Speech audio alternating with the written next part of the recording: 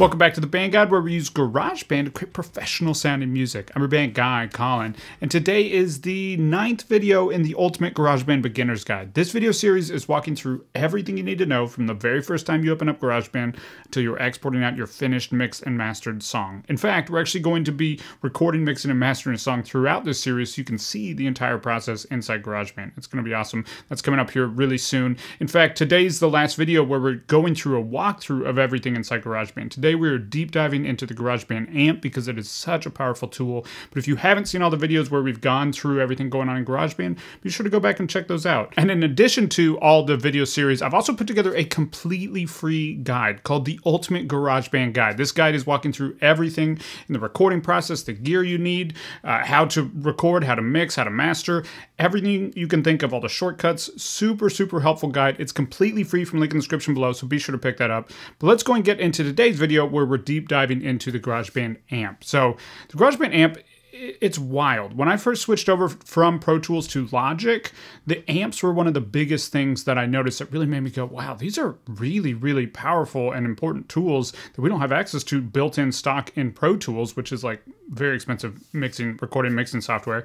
And then I went and checked out GarageBand and saw that they have the exact same amps in GarageBand. And my mind kind of exploded. That and the GarageBand Drummer were the day that I decided, okay, I'm going to start teaching this stuff because people need to know how powerful GarageBand is these days. So I'm very serious about this. This stuff is crazy. The fact that you have access to this for free inside GarageBand is wild. So what I want to do first, though, is show you that when you pull up a guitar track in GarageBand, you will have presets here, and these presets drastically change the sound of the amp. So as I flip through these, it's not just going to change the amp. You can see that the amp just changed, but it also changes all of these other facets going on here. The pedal board, what options are on the pedal board, if there's a pedal board at all. It will change the EQ and the compressor and some delays, and it's just a lot. And so that is really great, in my opinion, when you're finding like really experimental sounds, and can be a good way to start figuring out like initial amp sounds that you might like. But it changes so much. If you have ever heard of the scientific method, you shouldn't change a billion variables at once if you're trying to just tweak and perfect something, because you don't know what made the change that you liked.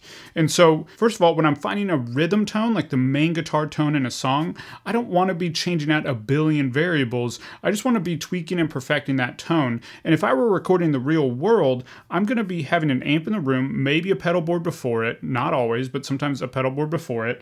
And I'm going to be focusing on getting the tone of that amp set the way that I want it to, maybe changing out the amp, changing out the cabinet, and I'm going to be focusing on the mic and the mic placement on that amp. That's where you're really going to dedicate your time and your attention.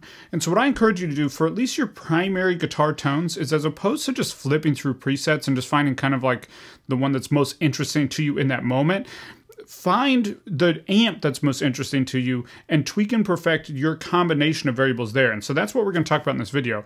That said, if you just have like a lead part or something really experimental that's not the primary guitar tone in your song, or it's just an occasional little lick or something, play around with these presets because they can give you some really cool sounds that you might not come up with on your own. So nothing against presets, but it's more just as you're figuring out your primary tone, focusing on the right things is really important. And those come more within the actual amp plugin and figuring out which amp head, which amp cabinet, which microphone, and where things are set.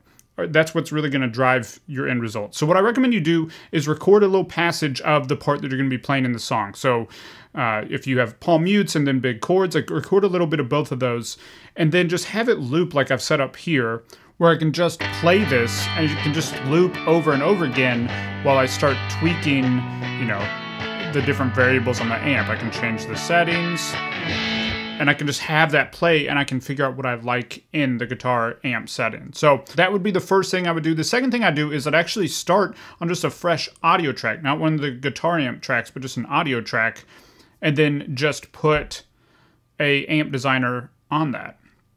So that way you're starting totally fresh and you can get really familiar with what's going on inside the amp designer, because that's really how you're going to shape your tone. There's an EQ here, but see that nothing's actually happening on that EQ. Okay, I'm going to go ahead and make this 100%, so it's taking up basically the whole screen here.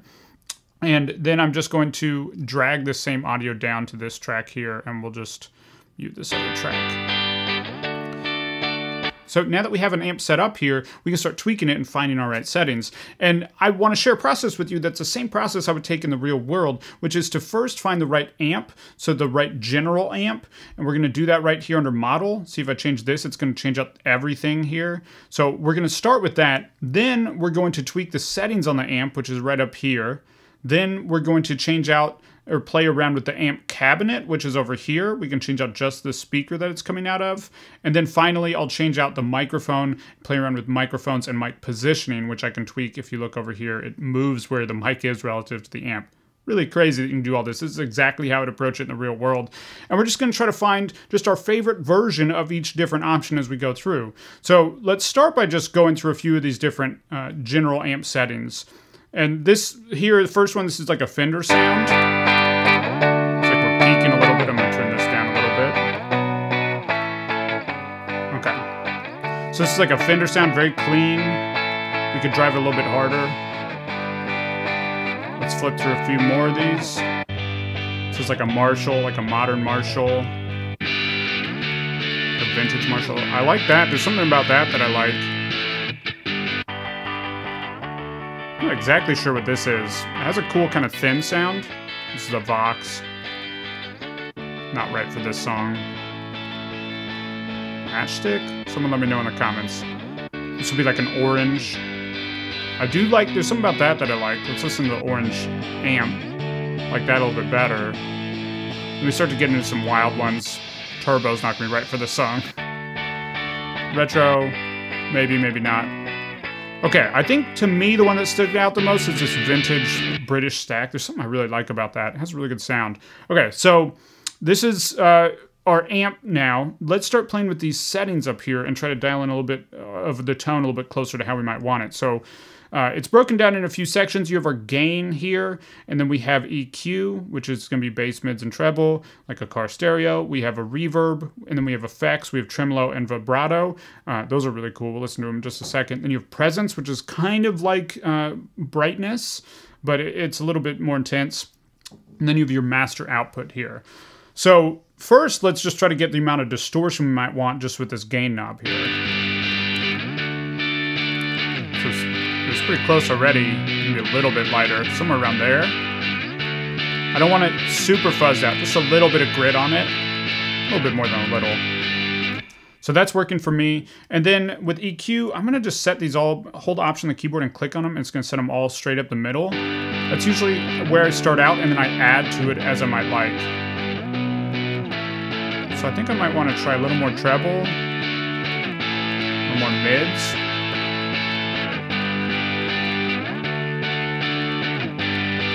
I don't think I need more bass. I'll keep that where it was. That gets a little harsh, so just a little bit of that. This is a nice little bit of body coming from the mids. So that works for me. I've got that dialed in. I don't want to have any reverb on this sound since it's a rhythm track. Sometimes I do, in this case I don't, so I'm going to turn the reverb all the way off. But you do have a lot of cool reverb sound here, and you can actually change the reverb, so it starts on a spring, but they have others down here, right? Pretty wild. In this case, we're just going to keep it off for now. Okay, so we've got through the reverb. Let's look at these effects here. So I'm likely not going to use that again. This is just a straightforward rhythm track, but this is really cool if you want to really have the song kind of pulse a little bit more, like the rhythm pulse a little bit more. So you can have it set to in the time of the song. Or make it a little more subtle. Sometimes I'll put this on palm mutes in the rhythm they're supposed to be doing to just kind of emphasize and tighten up the timing. It's pretty cool. But in this case, we don't want it on the song. So you have tremolo or vibrato over here. And then we have presence. So this is dealing with like the upper end kind of presence brightness. So if I turn it all the way off, you'll notice it gets kind of dark. So usually I'll have it all the way off and just kind of dial it in.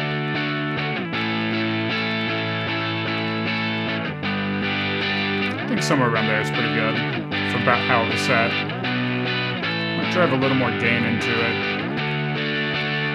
it. Cool. So pretty straightforward sound. Now, I know I like this amp head setting, but let's play around with this cabinet because you'll see we get a very big change in the sound when we change out this cabinet. So starting with this, let's go to something very different. Let's try this Tweed 110. Right? Crazy. Let's try a Black Piano 410. I kind of like that. Let me go back to the vintage British.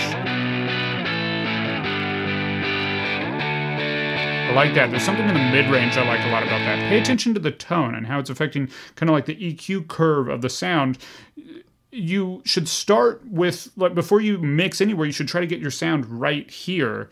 And I recommend doing that before you even start recording because it's going to affect how you play. You want to have a sound that feels right to you as you're recording and play into the tone of that amp like you would in the real world. You can't change out an amp after the fact. If you totally mess it up or if you have a mix that you're not happy with, maybe play around with it then.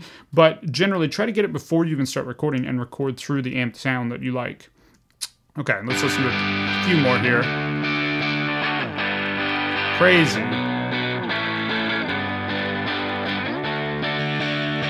That's kind of cool too. That's a little too harsh. This is cool. I like the original one. I like this one. I think I might like that one the most. Go back to this one. And the sun's shining. Yeah. I think I like this one the most. All right. So now we have decided on our cabinet. Let's look at microphones. So we have a bunch of different microphone options here.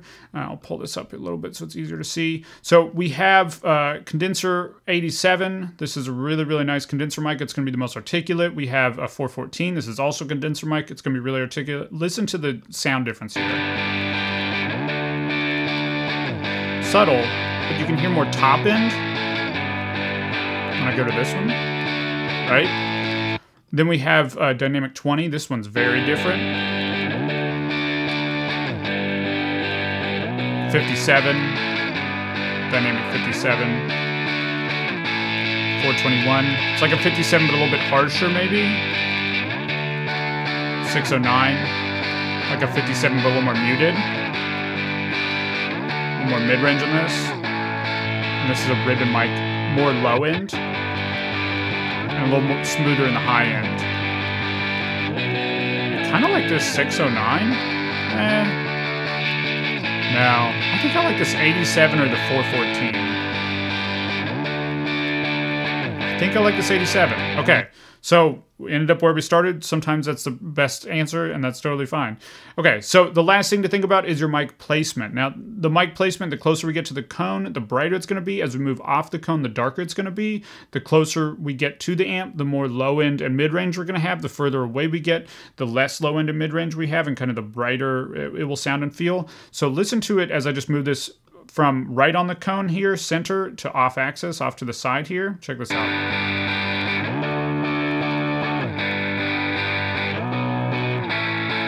Totally different, right?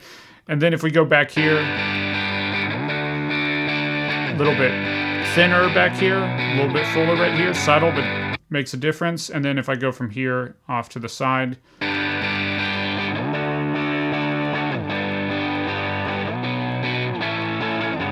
right? So a big way that I might just change out a little bit of tone if I want something to cut through a little bit more is just play around with where this mic is sitting.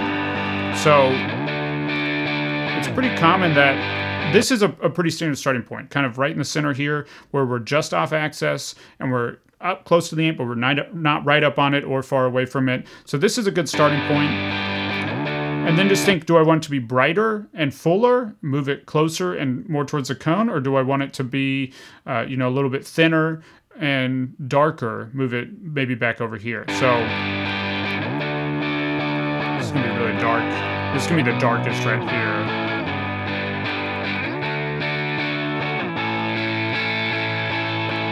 And you don't need to get too technical. Just listen and then pick what you like best. I just kind of like it in this straight up middle spot right here. Yeah. Feels the most balanced to me, right? Okay, so that's the way I would approach setting your amp in GarageBand. You can also play around. The pedal board is really, really powerful here. It has so many options. I would put it before the amp because you want to be thinking the way that you would in the real world. You'd have a pedal, you'd plug a guitar into a pedal board into an amp, and then you'd mic up that amp. So I would go pedal board, amp designer, and then any processing after that. I never put EQs before amps or anything like that. Okay, and then here you just have like so many options. This is my current favorite distortion in here. So if I wanted a really distorted sound, I really like grit. I've already set up, in my case, I've set up my distortion on the amp already. But if you want to play around with a common approach is to have kind of a light amp sound and then more distortion coming from pedals, you can do that as well. And then you can play around with everything. You have so many options here, flangers, all that stuff, but don't get lost in it. Just use it for a purpose. If you want to add like a delay sound, you can just go up here to delay, find a delay, and then try out just, there's 4 delays here. Find your favorite and use that, right? Delay's not right on the song. This grit's not really right on the song. But you can see you have so many options going on here inside the amp and the pedal board. It's amazing. So that's the way I'd approach it. First and foremost, find the amp that you like. Then find the settings on the amp that you like. Then find the cabinet that you like. Then find the mic that you like. Then find the mic position that you like. And if you do that, you can find a tone that you love. And just trust your preferences. Trust your instincts here. It doesn't matter what amp it is. It doesn't matter what microphone it is. There's nothing right or wrong. It's just, what do you like? As long as it's what you like, then it's right, okay? All right, I'd love to hear from you. What is your favorite amp designer setting on the GarageBand Amp Designer? Let me know in the comments below. Is it a preset that you've tweaked? Is it totally original? Do you have a favorite amp cabinet or head? Let me know in the comments below. I'd love to hear what people are liking. I like to try things out. I have a few of my favorites, but I'm always looking to play around with other things depending on what other people like. It helps influence and inspire me, right? So let me know in the comments below. I'd love to hear from you. If you don't already have it, be sure to grab the Ultimate GarageBand Guide. We actually cover this process in that guide. It's listed out so you can quickly review it anytime you need. Completely free from the link in the description below. If this video is helpful, be sure to like, comment, and subscribe, and I'll see you tomorrow with another video.